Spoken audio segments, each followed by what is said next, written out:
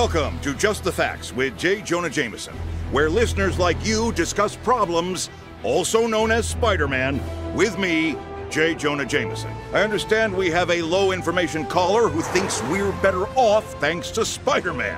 What's your name, caller? Pete, Ben Riley. I just want to say that I've never seen Manhattan so safe and peaceful since Spider-Man arrived. Well, Ben, let me set the record straight. Did crime exist before Spider-Man? Of course it did. But we're talking about two-bit thugs. Suddenly Spider-Man appears, and every copycat in town thinks it's fair game to don a crazy suit and destroy public property. And I'm not just talking about one or two. This whole city is full of these nutcases. First, it's Electro. The next thing you know, we have a guy calling himself the Vulture flying around. Oh, and don't forget what's his name in the Rhino suit. The Rhino? Yeah, that's the guy. You know, Wilson Fisk may have had his detractors, but at least he helped keep some order. Who knows who else is roaming the streets these days? Okay, but doesn't it seem like Spider-Man is helping the police?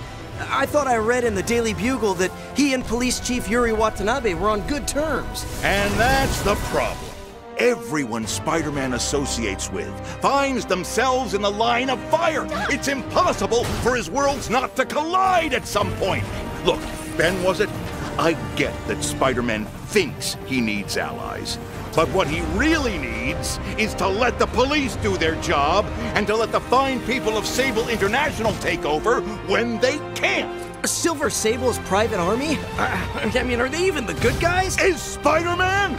My point is, this city needs fine, upstanding citizens, not costume freaks like Spider-Man. And that's the last word from me, J. Jonah Jameson.